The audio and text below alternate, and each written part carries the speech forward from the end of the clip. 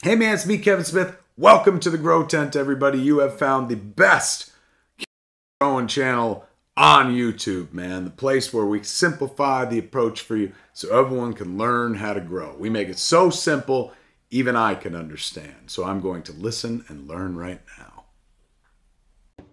Woo! What's going on, everybody? Welcome back to the Grow Tent. We got an awesome episode for you today. Sorry, this is extremely cold. I'm trying this new drink. It's called Liquid Death. It's just more seltzer water. And it's called Mango Chainsaw, and I freaking love it. It's probably my new favorite, even over cherry bubbly. We got a great episode for you today. We are going to be talking about clones and the danger about bringing them into your garden unless they're coming, even if they're coming from someplace you know that like, oh yeah, these guys are really good with their plants. They have really good outcomes. We're still going to talk about how dangerous it is to do it, and if you're going to do it, some very simple steps that you can take to ensure you're not bringing anything bad into your garden, because I've seen more people's entire gardens get ruined by bringing in clones than anything else people do.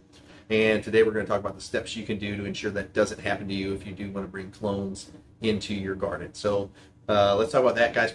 Please remember to like, comment, subscribe, get some Mango Chainsaw Liquid Death,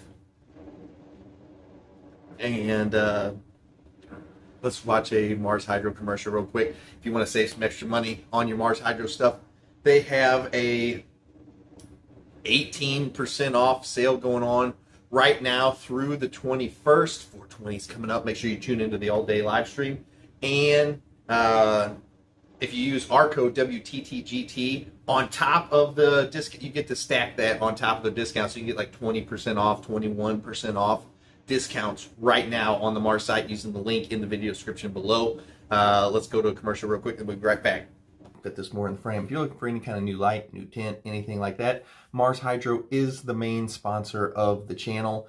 No matter what size tint you have, no matter what light you need, what your budget is, they have a light or a tint or any, pretty much, they make all the equipment now.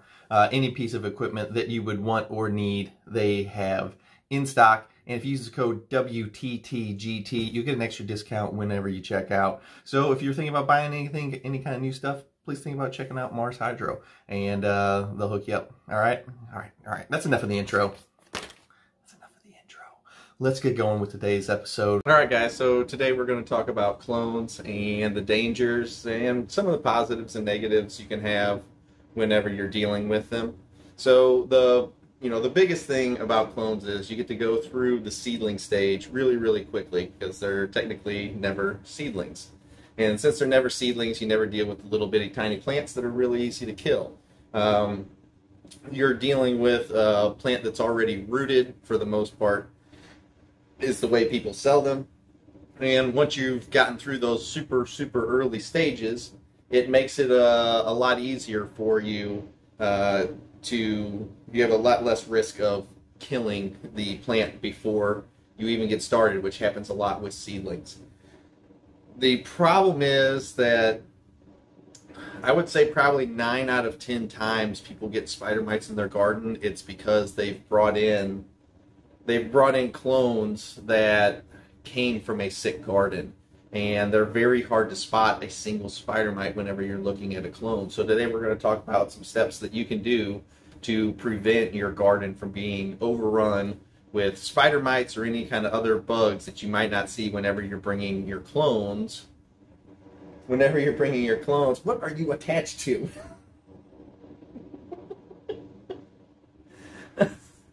Whenever you're bringing clones into your garden.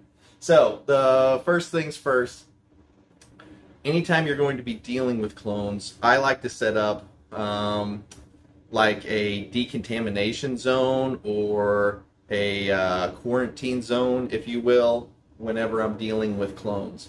So, instead of bringing them, like as you can see, we are in our grow room right now. Well, it's growing. The section you're seeing is mainly the snake room. It's like half and half now. You can see one of the tents right there as far as one of the grow tents. That's one of our veg tents. So I will not bring the clones. If I was going to bring clones in, I would not bring the clones into this area whenever I first got them. So for like a 2 to 3 week time period, I am going to put them elsewhere in the house. And you can do this really easily if you could just get like a little shorty 2x2 tent, and you can put it anywhere in the house you want. You can put a super basic cheap light in it, and it will work just fine for, I mean, a clone. You can put like a little 2-foot T5 light over it, and it's gonna work just fine for that little bitty clone. Even if you've got like 5 or 6 clones that you bought, say you went to some kind of convention or something like that. A lot of times they'll be giving clones away, or they will. You can buy clones from certain strains that you really like, and you bring them home, and then the next thing you know, you've got bugs or pests of some sort, and it's not a good thing. So I will have set them up in a quarantine zone. Listen, you can set these quarantine zones up for nothing. A little 2-foot T5 light is like $17. You can get those little shorty 2x2 tents like people use for drying and stuff for, I think, like $40 or $50. Or you could literally just make one out of, you know, some panda paper or whatever, and you really don't even need a tent to keep them. I don't keep my tents in clones, or I don't keep my clones in tents because you don't have to.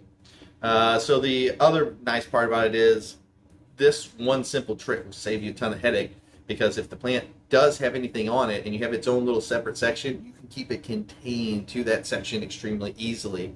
And if they do have some kind of bugs, as soon as I would bring a clone in, I don't ever bring anybody's clones in from anybody else's garden. Matter of fact, if I'm ever at somebody else's garden, I don't go in the same set of clothes that I had on. I don't go into my grow room with the same set of clothes that I had on before I go into my grow room. So, all right, stop moving around so much. You were so good whenever we were doing the practice runs of this, and now you're all over the place. She knows I'm on film, so. The next thing you can do is I'm going to treat the soil, whatever soil that the clone came in. Let's say sometimes they'll come in like little party cups, solo cups with stuff already on them, or they'll just come in the cube. So as soon as I get the clone, I am going to take the and put it into fresh soil. If that means it came in a solo cup full of soil, I'm going to take that out. I'm going to knock as much of that soil off. I'm going to get it out. I'm never even going to bring it in the house. I'm going to put it in its own fresh cup of soil, or if it's just in a cube, I'm going to put it in brand new soil in a solo cup, whatever. I'm going to treat that with, I'll spray the plant down with neem oil, and then I will also put diatomaceous earth in the soil just to get a jump start on if anything is growing in the soil, or the plant has anything on it. We're going to get a head start on just getting it out of there before we give that stuff a chance to really grow its population size. Those are, if you just do those couple things, like those 3 things, put it in a quarantine area, diatomaceous earth, and spray some neem oil on it, it's going to take care of about 99% of your problems that you will ever deal with. You want to take it a little step extra, you can put some ladybugs in there, and they will seek and destroy anything that you happen to come across that's on that plant. They will kill it. And the nice part with ladybugs is they won't hurt your plant, which we've talked about this in other videos. I just spit everywhere. We've talked about this in other videos. They won't hurt your plant, and as soon as they run out of food, they just leave. They just will fly off to look for more food elsewhere. Where are you going? Nope, not in my shirt. Stay out. So if you just do those simple things, you will take care of the majority of your problems. Okay, that's tight. My face is turning red. Come on. And you will have a way higher success rate. I do understand why people like to bring clones in, for the simple fact that we were talking about earlier. It makes things, a lot of people that grow these plants, they have a very hard time with dealing with the seedling stage because the plants are very weak. You water a day too early and you're overwatering these plants. You water a day too late and the plants are dead. You feed just a little bit too much whenever they're seedlings, and they're very, very weak and they can't handle it, and you burn up the leaves and they die. This is especially true if you're doing anything with autos. They are extremely fragile. You coming back up? Oh, well, hello. Are we done being camera shy? Welcome back. Welcome. I'm glad to see you. Thank you for coming up and hanging out on the camera and stop running around. You are squeezing my neck a little tight, which is turning my face red. And that's not the best, but at least the other side's open. You just got your tail hooked around there. The thing I do like about seeds, though, is you're starting fresh. Whenever you're buying clones, I really want to see what the mother plant looked like that they came off of. I don't want to buy clones blind, as they would say. I want to buy my clones where I've seen the mother plant and I know what kind of gardener the person came from. The last thing you want to do is, because clones are pricey a lot of times, they're way more expensive than seeds, usually. Don't you bite my neck, I'll be upset. And the thing is with clones, if you buy a sick clone, which it can be tough to tell sometimes whenever you're buying them, if you buy a sick clone, now you're dealing with all that time savings that you paid for to get away from. You've lost all of it, because now you're going to have to nurse the plant back to health, and it would have been better off just to start from a seed with some quality genetics in the first place. But I do understand why people like doing from clones, because they hate the seedling stage. So I do get that, because you can spend a bunch of money on those, the different seeds, and you can kill a lot of them, and it gets pricey quick. So it does become easier just to buy the clones, but it is a dangerous proposition that comes with its own problems. And dealing with spider mites is not a problem that you want. And I would say 9 out of 10 spider mite infestations usually come from either you were out somewhere in, vegetable garden, apple orchard, something like that, and you didn't change your clothes before. I mean, you can get spider mites off the bushes in front of your house, and then before you know it, you've brought them off your clothes. Your dogs, your cats have brought them into your garden, and it makes for a not fun time trying to get rid of a spider mite infestation that you've just ruined your whole grow, and you've got cobweb everywhere and stuff like that. But so just do those simple tricks, and it'll save you a lot of headache in the long run. But for now, me, Snake Lady here, we're going to be done for the day. I hope you guys come and hang out with us on the All Day 420 live stream. I believe Ricky GT is hosting it. I don't believe it, I know he is. Ricky GT is hosting it. It is this week. I hope to see you guys all there. We're giving away lights and all kinds of other stuff that you don't want to miss out on. Okay, that's way too tight.